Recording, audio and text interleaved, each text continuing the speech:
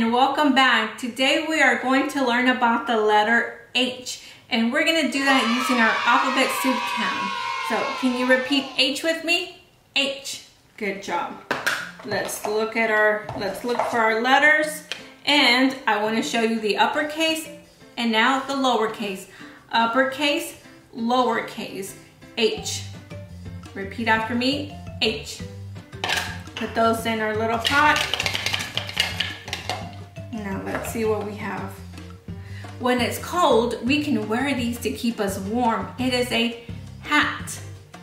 Hat. This is not a pony because pony starts with a P. It has to start with the H. Horse. This is a horse.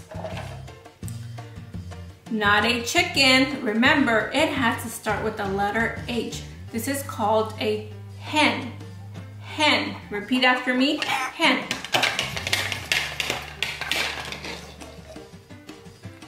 Ooh, this one has a long name, but we can call him hippo for short. The long name is hippopotamus. It starts with an H. We'll stick to hippo. Hippo. Can you say hippo with me? And now the last ingredient in our can.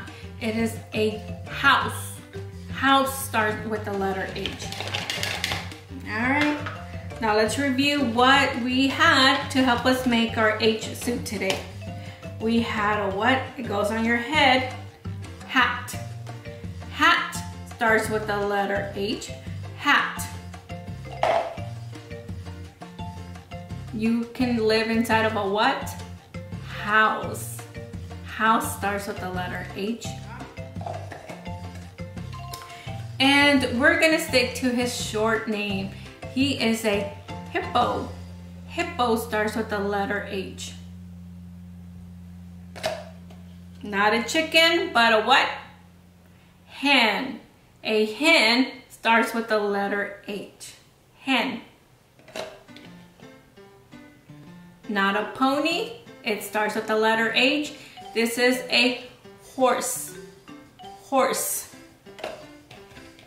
And then we have our lowercase h and our uppercase H. Repeat after me, H. Now boys and girls, I want you to practice things that start with the letter H. You can also go around your house or outside and see what starts with the letter H. Does your name start with the letter H? Thank you for coming to learn with me, and I'll see you next time. Bye.